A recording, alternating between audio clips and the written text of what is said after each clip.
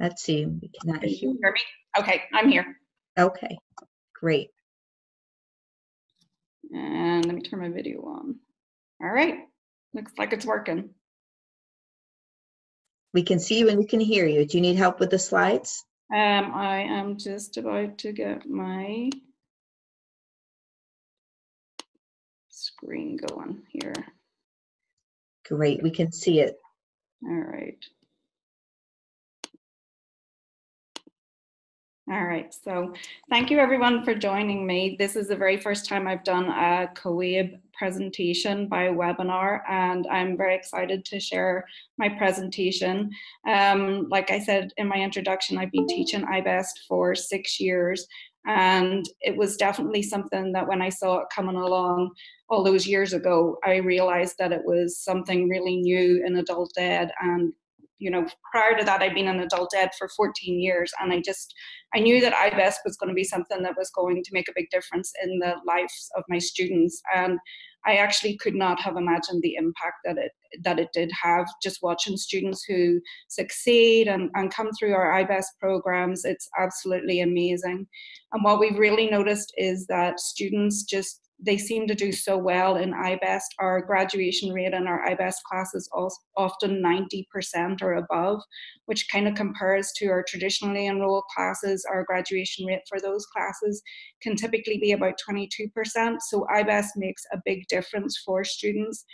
And so a few years ago, I was enrolled in the Leadership Excellence Academy, and as part of that, we looked at continuous program improvement and things that we could do to make our program better and things that we could do differently.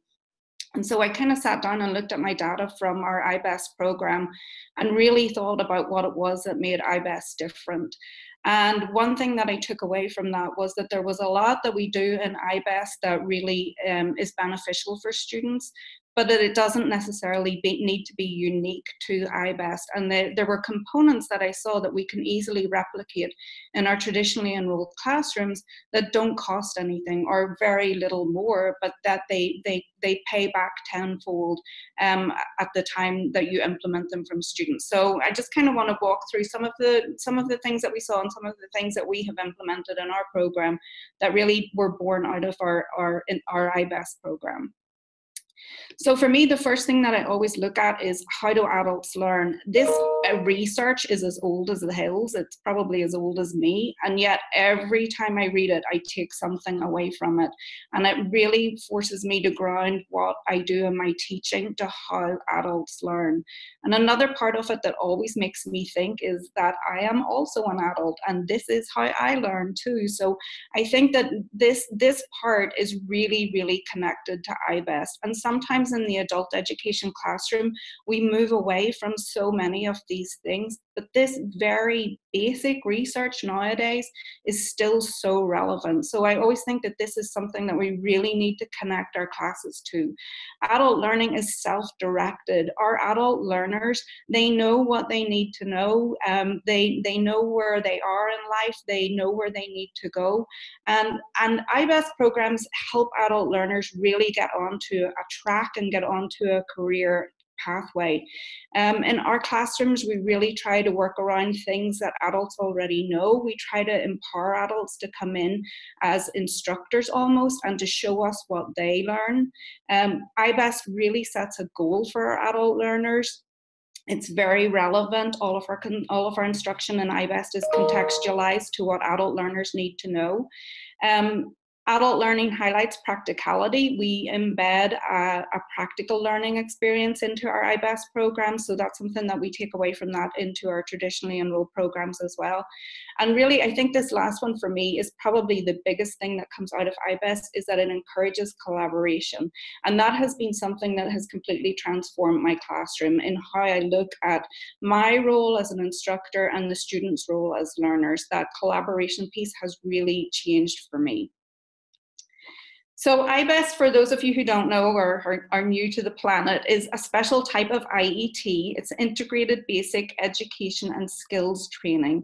So it's a very specific IET. which is integrated education and training. So we're really looking at incorporating and embedding workforce activities into our educational piece. The thing that makes IBEST different is that it is a specific cohort, so everybody in the class is working for the same goal at the same time. And in IET, you don't necessarily have that. You can have some learners working towards one goal, other learners working towards something else. So IBEST is very, very specific. And it was born in 2004 in Washington State and began with 10 pilot classrooms. And it really challenged the traditional belief that students had to go through all of their basic education training first of all in order to be able to be successful in an adult, in a workforce training piece. So I know back in the day, maybe 15 years ago, we would have students who would come in who would be basic skills deficient or who didn't have their high school diploma or their GED. And we would make them work on that piece first of all. And it would just take students so long to work through that. They would get discouraged. They would drop out of class. They would stop out. They would just not come anymore. And it was a really long piece when you would have to tell somebody, you know, you need to go from a 5th grade educational level all the way up to 12th grade before I can help you get into a training.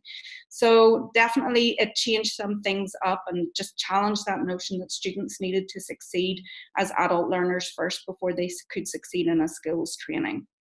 And the goal in IBEST is to have your class receive an industry recognized credential. So we really want them to get into those family sustaining wage paying jobs right off the bat and get them into those more quickly than a traditionally enrolled student. So this was a slide that I saw a long time ago down in Pima Community College. Laurie Kierstead Joseph and Wendy Schrader Black have been doing IBEST for a long time. They do it really, really well. And this to me is just a great visual of what makes IBEST different from our traditional instructional model. So if you look here, usually our basic skills classes take a long time. It gets students up to the point where they can pass GED. Then they have a long time in an occupational certificate training, and then they finally get into that family sustaining wage career. The thing about IBEST that's nice is that they're doing both at once. They're mixing those basic skills classes and the occupational certificate. They get their GED often before they finished with the occupational certificate, and then they have that longer time in a family sustaining wage career. And then underneath that, we build a lot of support. So it's definitely a challenge for students. IBEST is really upping their game. It is a challenge for people to go back to college and do their GED at the same time. So we really want to support them as best we can. We do that as much as we can. I work at a community-based organization, so we have nice wraparound services. We can often provide food boxes. We have a program where we can help out with utilities or rental assistance. So we have a lot of different supports that we can build in for students that really help them to be successful in this model. And my screen has just frozen. Let me see if I can get it to move on. I cannot. Any ideas on how to get my screen to move? So I'm here for you, Heather. And you're pushing and it's just not moving forward. Yeah, it's not going. I actually don't have any control over my screen at all. It's taken on a life of its own. Let me see if I can help you here.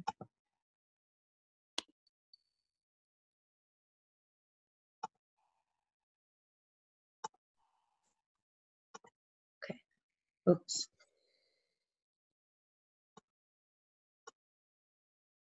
Okay, do you want to try one more time? Sure.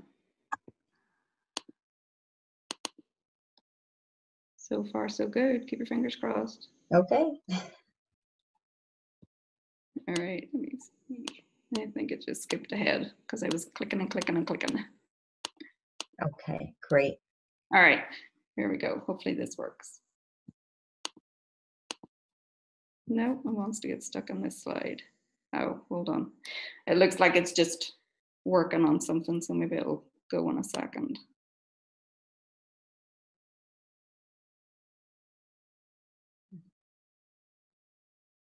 Maybe you can do that one more time and see if it'll pull it back in. Okay, hold on 1 second here.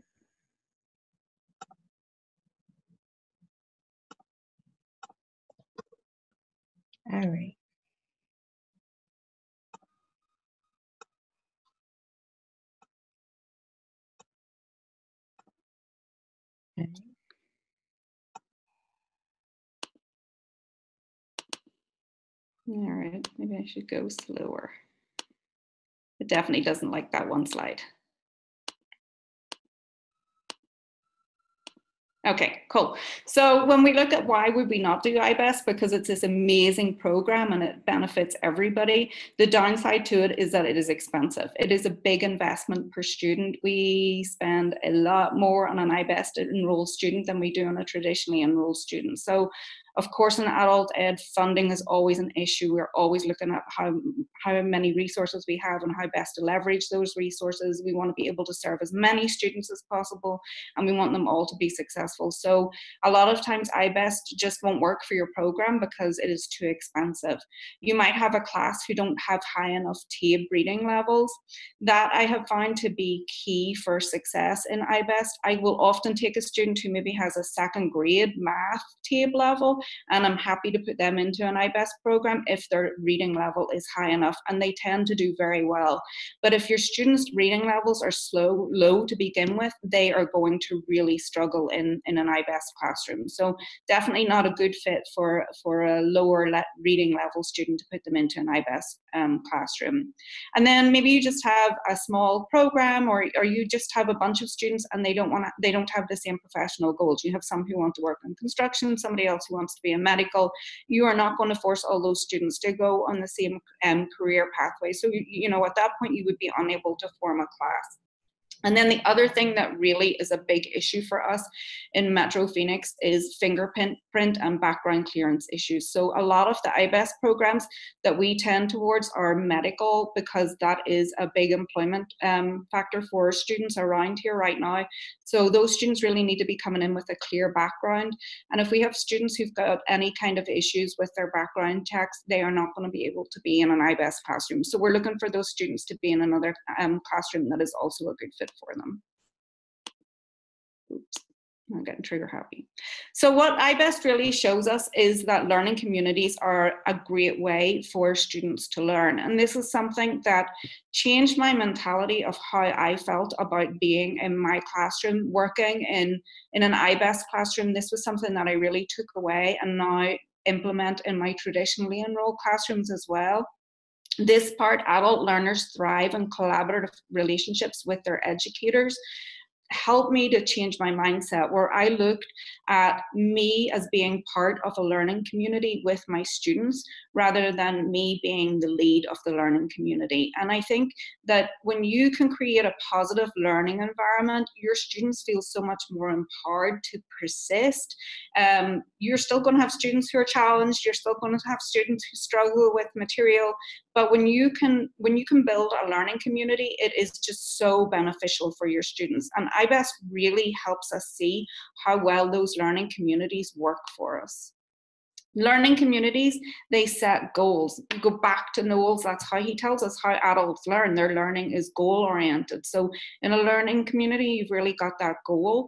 They're very empowering for the learner to participate in, because you've got an instructor who's working with students, modeling how to learn, but also giving students and learners that opportunity to become instructors. So a lot of times in a learning community, I move myself all the way to the back of the room and I let my students take the lead. If I've got one student who brings in expertise that they have, that they already know how to do this, then I'll turn it over to them and I'll let them teach that content and show everybody else how to do it. So very empowering for adult learners to be in that kind of learning community. We also make mistakes. We are all working together. It is perfectly fine to make mistakes. We actually try to embrace mistakes. And that is a big thing for adult learners, because so many of my learners, particularly with math, come in with the idea that they failed at math in school, they are not good at math, they can't do it, or else they do it wrong. And so in a learning community, we see that students really have time to make mistakes, and then they have time to reflect on those mistakes, and time to correct them, and time to learn how they're going to do it differently the next time. So I really want students in a learning community to struggle. I believe that that is a big part of learning, that you have to make your brain work to be able to learn efficiently and effectively. And in a learning community, it's just so cool to see, you know, that eureka moment that students often have whenever they've really worked at something and they finally realize how they can go about doing it better. I love learning communities because it really helps me build my instruction. So I'll do instruction typically over a 3-hour period, and then have my students stay for a learning community after that. And it helps me see what they took away from my instruction, what I need to do differently, how I need to change things out. A learning community also brings the diverse expressions of competency and expertise. And for us, particularly in Arizona, we've really been working on trying to implement universal design for learning into our classrooms. And I want to be able to embrace those diverse expressions of competency. I want students to be able to show me 5 different ways that they've mastered the material. So I really like to do that through a learning community. And then they start in a classroom, but they really extend beyond. Our goal for our learners is not that they are going to stop learning the second they walk out our door. We really want our students to become lifelong learners and take away all of the factors that they learn about learning with them through the rest of their lives. So we have to facilitate learning communities. They don't usually start organically. There's something that we have to work on, and we have to work with students to be able to make them happen.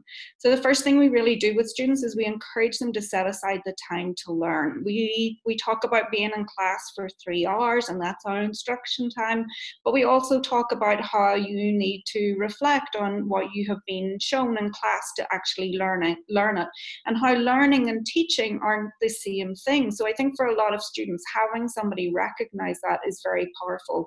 If you can tell students, you know, I teach this much in 3 hours, but you don't learn this much in 3 hours. So we talk about learning communities as being a very important way to actually learn and reflect on the material that you've covered. We try to build community in our classrooms. We have students work on similar things that interest them. We have students who work towards the same goals. We work on project-based learning. There's a lot of group work. And then one thing that we started doing a couple of years ago was really working with puzzles and little riddles and things like that we would have the class try to work on as a whole. And that really brought learners together. So those are really cool to be able to work in your classroom with just things like puzzles and different riddles. We use social networking for our learning communities. All of our students seem to have iPhones or some kind of smartphone, so we set up a text group, WhatsApp, any kind of communication that will enable them to call each other and say, hey, why are you not in class? Or I'll pick you up and give you a ride. We provide a space for learning communities to happen. So we have an empty classroom that students can come and hang out there.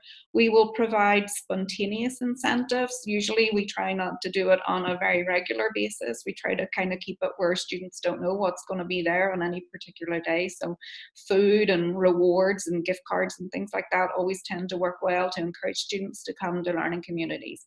But really, honestly, once students get into a learning community and they have networked with their peers, they start to enjoy learning, and we see that students are much more likely to show up willingly.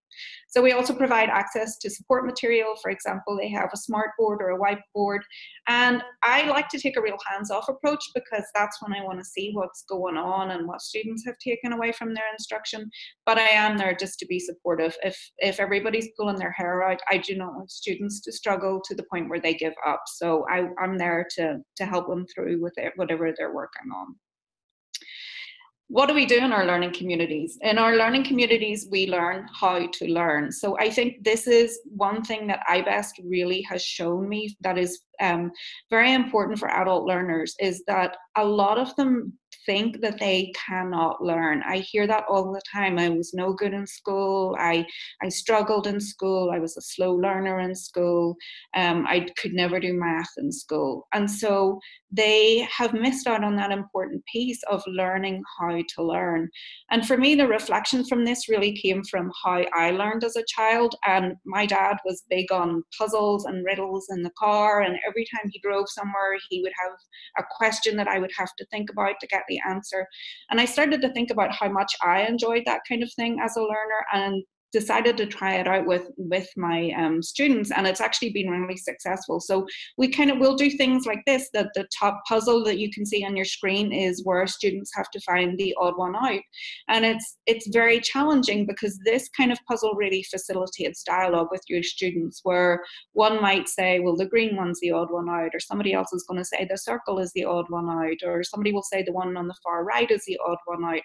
This puzzle is actually really, really clever, because the correct answer, as it were, is the square all the way on the left is the odd one out, because it is never the odd one out. So it's just one of those puzzles that there is, I guess, technically a right answer, but what I'm looking for students to do with this is to be able to defend their argument. Why do you think the circle is the odd one out? You need to tell me, you need to explore why it's the odd one out and why the green one isn't the odd one out. So it gives students the opportunity to engage in that dialogue, and then to start to discuss with each other, where one student will say, well, it's actually the green one that's the odd one out because it's a different color, and somebody else will say, well, the circle is a different shape. So we're starting those dialogues and just getting students into that really Socratic method of learning, where you're questioning everything and looking at all the different components. And then the second one is just another fun one, like which one is the odd one out there? So one student might say pig, but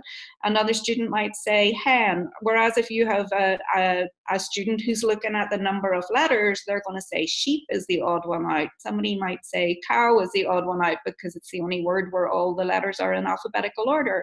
The pig's the only non-kosher animal. The hen is the only bird. So I'm really looking for students to give me their thoughts on this. And I find these to be super successful in classroom in engaging students and just getting people to really start to think. I put some resources into this. I think that we can't do enough of this in our classrooms. We usually just do it as a 10-minute warm-up at the start of class for logical and critical thinking. I use Alec Bellos every other Monday in The Guardian, theguardian.com or theguardian.co.uk. He has a little puzzle. Brilliant.org has a bunch of stuff. So there's a few resources in this slide. And I like what it says in Math for Love. The arithmetic in a puzzle is the means to the end rather than the end in itself. So it's clear why you need it. So to me, that really, it's back to Knowles in that adults do much better when their learning is very purposeful. And puzzles provide a humane way to get a huge amount of arithmetic practice. You know, I look at my kids when they came through and they were in lower grades, and that brutal, 20 minutes of drilling on math, nobody enjoys that. Whereas if you teach it through a puzzle, it's much more engaging for students and much more fun for people to learn that way. One other component that came from IBES that we have implemented in some of our classrooms is team teaching. So this, to me, goes back to building a community of learners. If you have team teachers working together, then students can really see themselves as part of more of a learning community, when it's not just one teacher as the giver of all knowledge and then the student as the recipient. So we try to do team teaching in our classes as much as we can. There is a myth that it's a budget buster, but I always will take a larger class with 2 teachers over one small class with 1 teacher, because I like that diversity that you get with lots of opinions, ideas, experiences. We will often do debate in our team teaching classrooms, and we can randomly divide up students so they are responsible. They have to research, they have to put together an argument, they have to be able to defend their argument. Yes. We do a lot of project-based learning whenever we work on team teaching. And I think one of the things for team teaching that is really a great takeaway is that your low-level learners, who are often not your low-level thinkers, work with high-level readers who are sometimes not the best of high-level thinkers. So it really is a more even way of having students work together and collaborate. And team teaching is also great for universal design for learning, because one teacher can be doing one thing with a group of students while the other one does something else with a different group. So definitely you can differentiate your instruction very nicely if you have a team teaching model. You can give individualized attention when you need to, and the instructors model how to learn. So So we actually did a survey in a team teaching class about a year ago, and I thought it was hilarious that everybody who took the survey said when one teacher doesn't know the answer, the other teacher will step in to help them. And I was like, well, we've been modeling that for you, but apparently we're very convincing because you think that we don't know what we're doing. And then some resources for team teaching. WorldEd.org has a fabulous free self-paced course. It goes over the six methods of team teaching. You can do it online in 3 hours. The other thing that I would recommend is to watch a team talk class in person. I have team taught with several people, and I think even a bad team teaching experience, there is something positive that you can take away from that. So the very first team teaching experience I had, I definitely did not agree with the person with whom I team taught. But out of everything that I took away from that class, he showed me how to be a much more patient instructor than I had ever been in the past. So every time I've taught in a team taught classroom, I have learned something, whether it's about myself or whether it's about my students or how to be a better teacher. I just think it's a great takeaway. And to me, students really enjoy being in a team taught classroom. My screen has frozen up again. Sharon, can I get you to help me out? Yeah, yep, I'm here. I guess I can stop sharing and we can go do that again. Sure. Okay, give me 1 second here.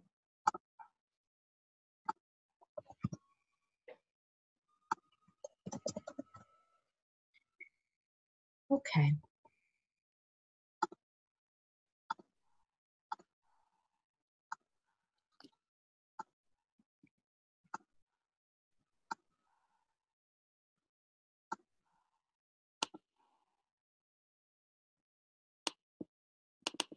While you're doing that, I'm just going to mention there are people who are putting comments in the chat box. Please go ahead and put those right in the Q&As. That'll be easier for Heather to get to those at the end. Okay, I'm one screen too far, and I don't, let me see if I can get it to the back. Oh, here we go. Okay. So I just put this in as a quick recap of types of team teaching. There's the traditional method where you have one instructor introduces content and the other one provides support for the instructor. I personally find that to be the most boring form of team teaching, and my favorite is totally a collaborative team teaching model. It is more difficult to do, but I think that students get a lot more out of it, and it definitely lends itself a lot more to the idea that we are a community of learners. So there's just some examples of team teaching here that if you have never team taught or you've never read up on it, this is a great resource. And these ideas come from worlded.org. So you can do parallel instruction, 2 smaller classes, same content. I do not like that. I've always found it to kind of defeat the purpose of team teaching, but definitely it depends on your learners and your program and what your needs are for your learners. So you could have a look at those. IBEST also tells us that we should contextualize our instruction, and I think this has been a huge takeaway for me, to start to see that adult learners really learn best from real life experiences. I had read that Knowles research over and over again about how we learn and how adults learn, and they learn from real life, but it was only when we really started to do contextualized instruction that I saw how much more effective and efficient it was for our learners. So I try to teach my math out of Empower math books because they all relate to real life. And I think that was very empowering for my students to start to see that there were parts of math, the math curriculum, that they actually knew how to do and they mastered. But when we worked in a traditional textbook, they felt lost and they just felt like they had a long way to go. Whereas when you bring it back to real life and show students when you already do that, when you do your grocery shopping or when you take your kids to the doctor, this is something that you already know how to figure out. It really helps students to see that they're not just they don't just have to memorize, and they're going that mile deep, not a mile wide. So really great for student understanding. And this is the last slide that I have, but it is by no means the least. So When we started iBest, our state set a goal of 100% graduation for our iBest students. And I had been teaching probably at that stage for about 14 years, and I knew that I could not get 100% of my students to graduate. And when I reflect on that now, it actually makes me so sad for my students that I taught before I started to do iBest, because I didn't think they could, and of course they're going to feed on that, and they're not going to think that they can either. So setting a goal of 100% completion for iBest was a complete game changer for me. It made me up my game. I was invested in those students. I texted them every single day, multiple times. I phoned them all the time. I formed more of a bond with students than I'd ever formed before. I was really invested in being part of their learning community. And I made much more of an emotional investment, I think, than I have ever made before in my teaching, in that my success was very determined by their success. And that iBest cohort, out of the 14 students that participated, we only had one student who was not able to complete his GED. He's just missing his math, but he did all the rest of the training. So all of those other students went on to complete their GED. They all have good jobs. Even the one who didn't complete his GED, he works in construction, so he still has a pretty decent job. But it's very, empowering for me when I see those students and I see them live their lives on Facebook, where they're working, what they're doing. Some of them are in nursing school. One of them just moved to a great job up in Portland, Oregon. So I think that teacher investment, iBest really showed me that teachers need to invest more in their students. So that was one thing that I feel that we can always do better and do differently. I put this slide up for a while. If you want to contact me, my email address is heather.patterson@friendlyhouse.org, and we're on the web at www.friendlyhouse.org, and then just my contact details are on there as well. So I am going to go ahead and stop sharing my screen. Great. And Heather, thank you so much for that. We really appreciate all of this information. I do see that there's two questions, well, actually one question and one comment out there in the Q&A. Can you see that as well?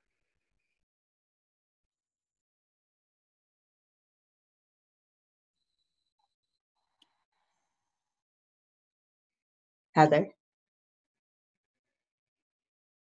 Looks like Heather has. My audio was a little bit off. So can I just answer with speak? Yeah, I'll send out a copy of.